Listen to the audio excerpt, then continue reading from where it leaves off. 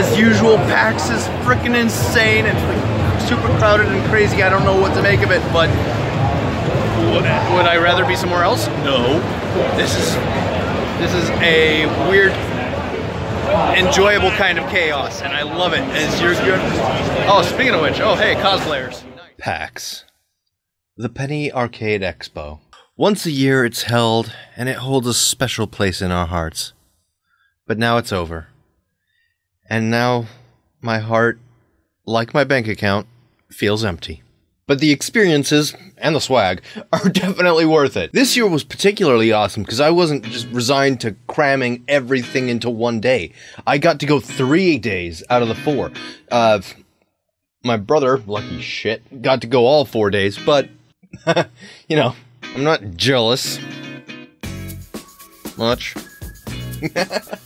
And this was a total surprise. This was a basically last minute thing for me. I didn't know I was going until, by miracle, a friend that I had met last year at a panel messaged me and offered me the tickets to go. So hell yeah, I leapt on that like a fat kid on cake. So basically, like my brother.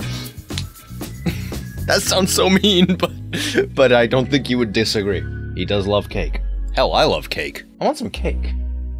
Of course, there's the typical swag stuff, the stickers, informative postcards, buttons and pins. I've started collecting enamel pins now. What has my life become? On the first day, we mainly stayed on the main expo hall, checking everything out. We were going to be there for pretty much every day, so we didn't need to rush. We were able to take our time with it this year. We got to check out the Behemoth booth, and guess what, guys? Castle Crasher's gonna be on the Switch. I don't know about you, but I'm excited for that. I loved Castle Crashers. It's a great little co-op game. Me and my brothers would play it, and I want it. I want it for the Switch. I don't know why. I'm just like really wanting more games for the Switch right now. It might be a phase. It's not a phase, Dad! We got to try out a whole bunch of new games. My brother already knew about it, but this was my first time hearing about it. Dragon Ball Z Kakarot. If you know about it, you know what it's going to be about, and hopefully you're as excited about it as I am, because that's a fun game. Now, as usual, the lines were obscenely long, so we didn't get to see everything or play every game that we wanted to, but that's okay. I didn't get to go Saturday, sadly. But I did get to go on Sunday, and then we got to explore some more, and I can't remember what we did. It's all just a blur. I was just like a wide-eyed schoolboy exploring a new world for the first time. That's bullshit. Sunday was more or less our quote-unquote relax at PAX day, where we just did whatever, and it didn't matter what it was. We got to try out the remastered Mega Man Zero ZX collection, which, honestly, I'd never played before, but my brother is a big fan of the Zero series, so that was on our list for his sake, mostly, and I enjoyed it myself, too. Got to watch the gameplay for the Final Fantasy VII Remake.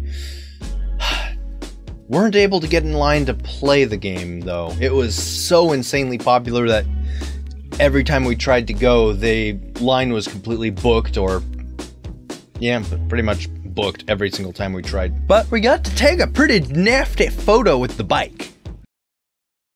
Well, on our way to the last day of PAX. Sad panda.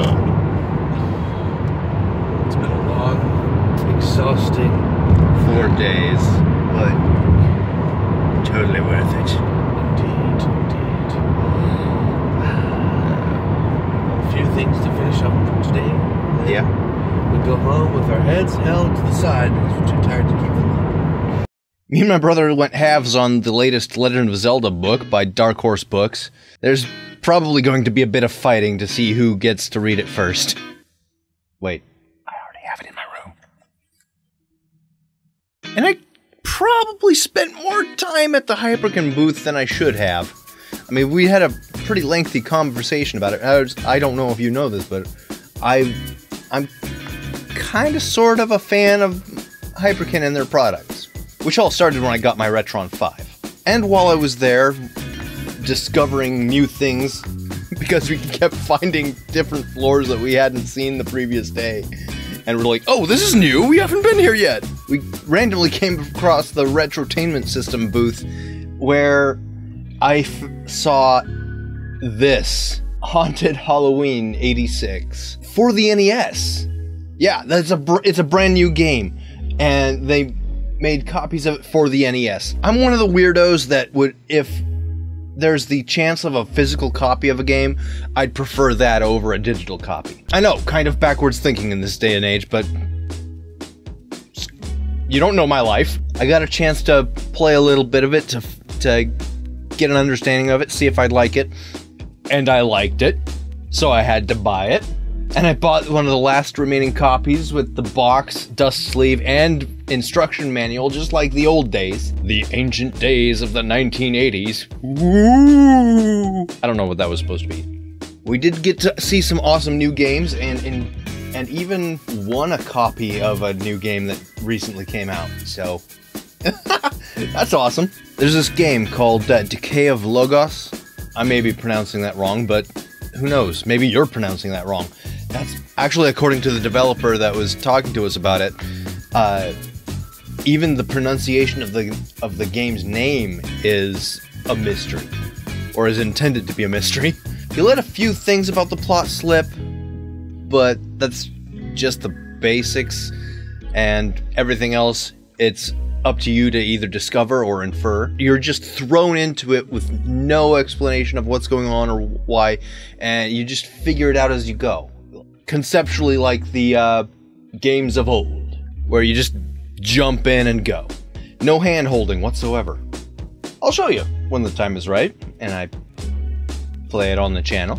But they were giving out copies of the game for people who took on their challenge and won, which I still don't understand why I got a copy of the game, because I failed miserably. Rather than starting over with a fresh start to the game, I let my machismo or whatever take over, and I picked up where the last guy left off when he died, and failed miserably. At least I didn't die from the killer turnips. Oh, and there's one other thing that happened on Monday. I started talking with a couple of people about video games that we played growing up, and in the conversation I mentioned that I have a YouTube channel, and when I said the name of my channel, the woman immediately goes, "Oh, I've heard of that channel." And I was taken aback. Apparently she works with kids, and one of them watches my channel, and that just brightened my day. I mean, the guy jokingly apologized for my small subscriber count, but I don't care. I told him straight up, that pales in comparison to the knowledge bomb that his friend dropped on me that people are sharing my channel. It may just be one or two people, but I'm happy with that. So whoever you are that told Alyssa about my channel, thank you, and keep being awesome. That kind of sounds conceited and narcissistic, I know, but I don't know how else to express gratitude. I'm a mess. So out of curiosity, how many of you were able to go to PAX? PAX West, PAX East, doesn't matter. If you got to experience it, let me know. Share your experiences in the comments. Let's discuss. I'm still kind of feeling the buzz from the weekend, and especially that last part. So I hope to hear from you guys. And I hope to experience PAX at this scale next year, too. Being able to go all 4 days, you know.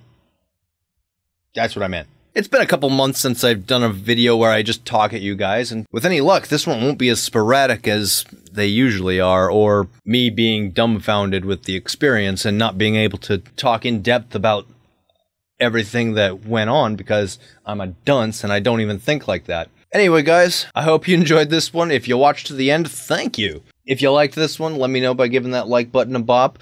Leave some comments down below, especially like sharing your experiences with PAX or whatever convention you went to this year.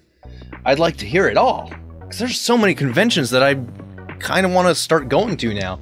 I've got the itch, and there's only one way to scratch it, and it's not more cowbell. Alright guys, I'll see you in the next video. Hopefully, it'll amaze.